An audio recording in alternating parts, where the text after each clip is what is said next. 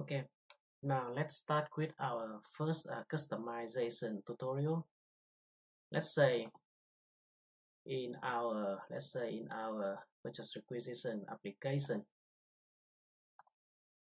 if we open one PR, then we will, like, let's say if we want to create a new custom field unit cost and line cost, a totally new fields, and we want to have the same behavior, that is when we enter a quantity and some unit cost, then it will automatically multiply the quantity and the unit cost to calculate the total line cost.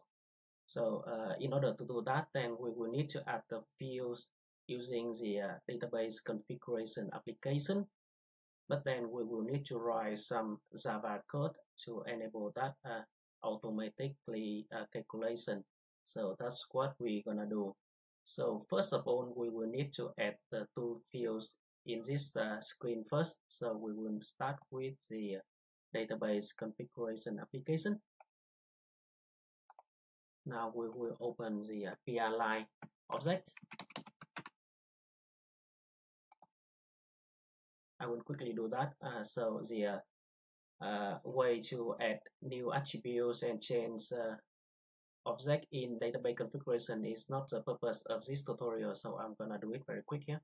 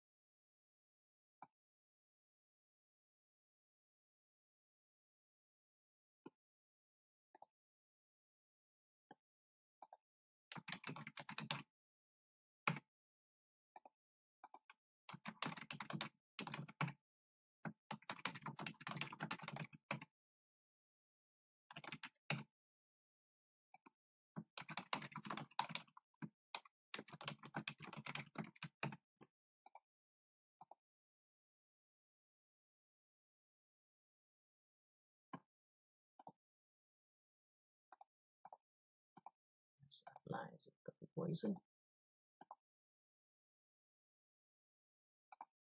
Okay. And I will add the fields to the front end.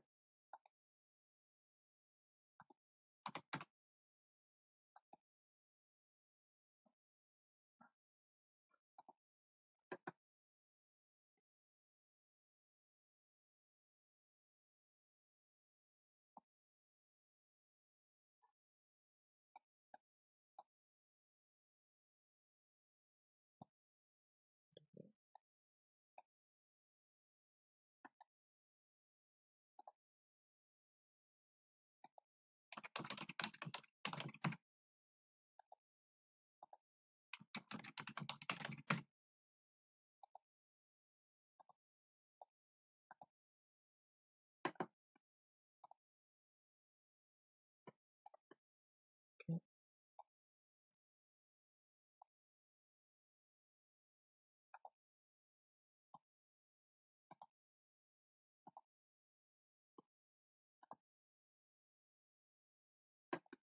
Yep.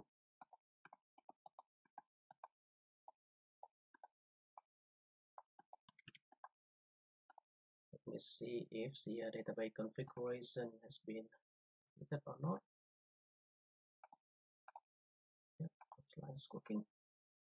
So let's go see that.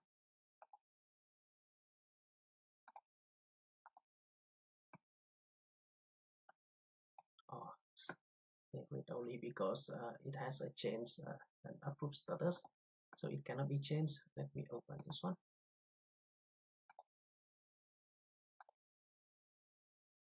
Okay. Yep, we can enter. Yep.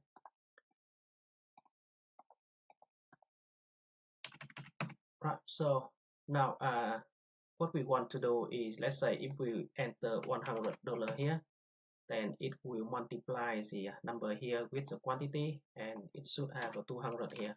So that's what we want to do. So basically, in order to customize Maximo, then usually we refer to the existing code in the system. So let's say if we want to have these two fields to have similar behavior than these two fields, then the first thing that I usually do is to look at this field to see what code is associated with this field. So that's what I'm gonna do. I'm gonna open the database configuration application again. Open the PI line object, and then go to the standard out of the box unit cost field. And we can see here it is referring to the this class. So that's what I'm gonna do. I'm gonna open this existing out of the box class to see the code structure, and I'm gonna copy the same code structure to use with my new field. Right, so it is add common purchasing. So that's what I'm gonna open. I'm gonna go back to Eclipse here. Then with our existing project, I'm gonna open the reference library, open the class folder. Let me go back here first. So we have two classes folder here. The first is the class folder of the business object library, and the other is for the web UI module. So in this case, we're looking at the business object folder.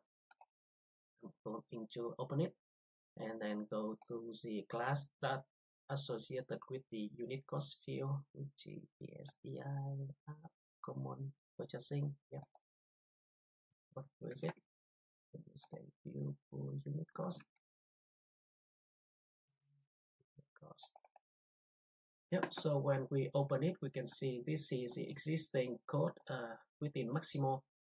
So basically, we can copy paste this whole thing and then update it our code with what we want to do.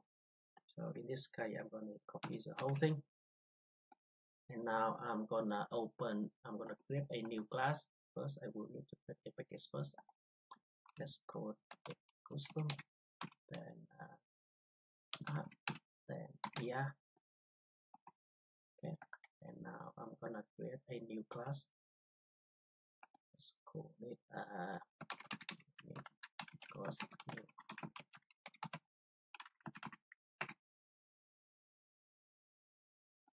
Okay. Now I'm gonna paste the whole thing. And obviously, this is a pretty complex code here. I don't really need that, so I'm gonna remove the whole thing.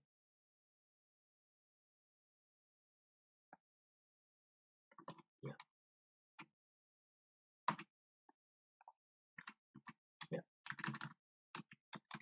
So what I need to do is first I will need to change the package folder. So custom. Yeah. Okay. Change.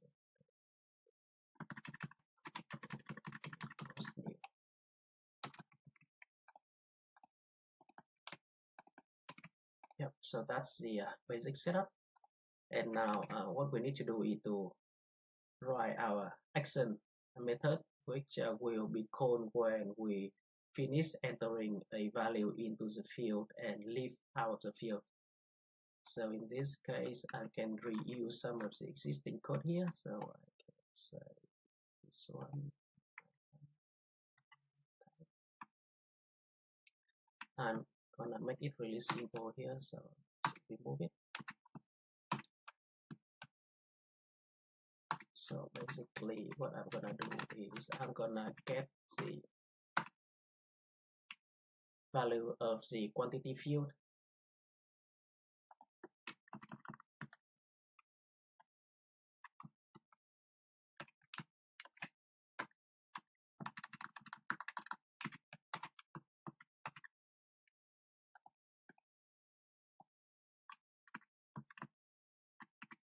So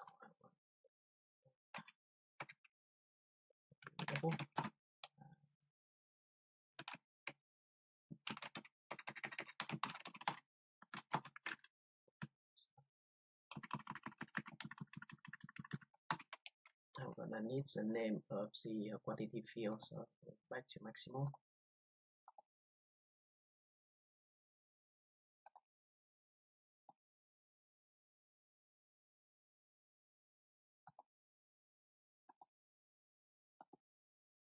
I'm gonna press an F1 here.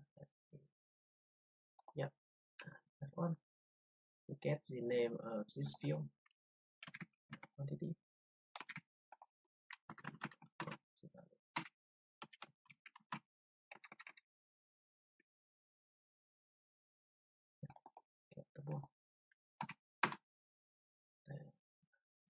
Now get the value of this field.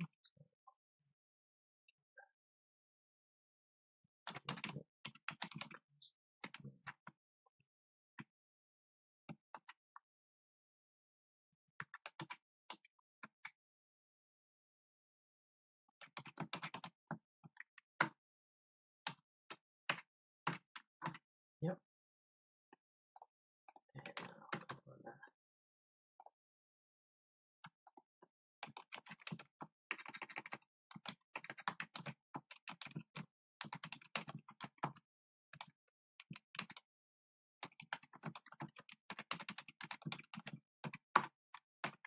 Now I'm gonna set it back to our new line cost field. So it's the name of the line cost field.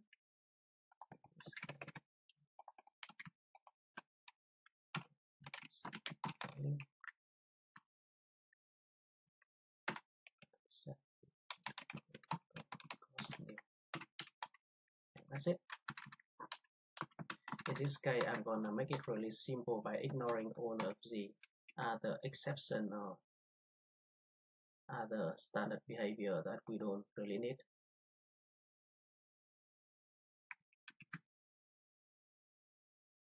Yep.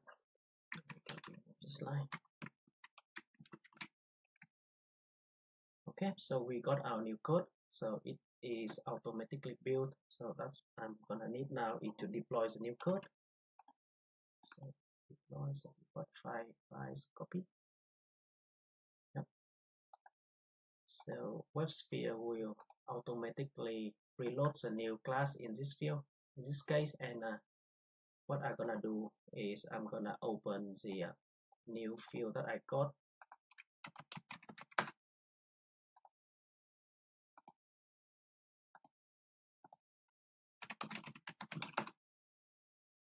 And tell Maximo to use the new class that I just written with this new field. So that's what I'm gonna do. I'm gonna go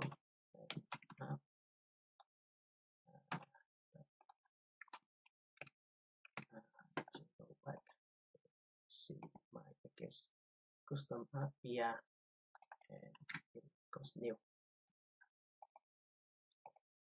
Go back here and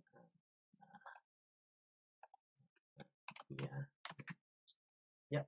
So what I just did is I tell Maximo that when I do something with this field, then it will look at this class and to look at the method that I have written to see if there are any code that it needs to invoke. So in this case, I'm gonna have to save it.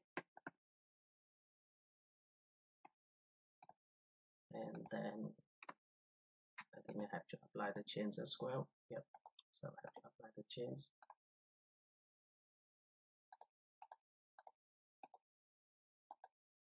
Yep. Okay.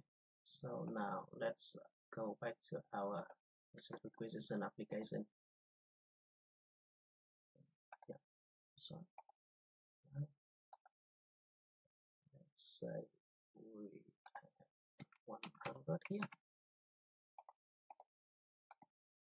Yeah, you can see that when I enter 100 here, then it will calculate the new cost field by multiply this value and save it here. So that's it for this tutorial. Thank you for watching.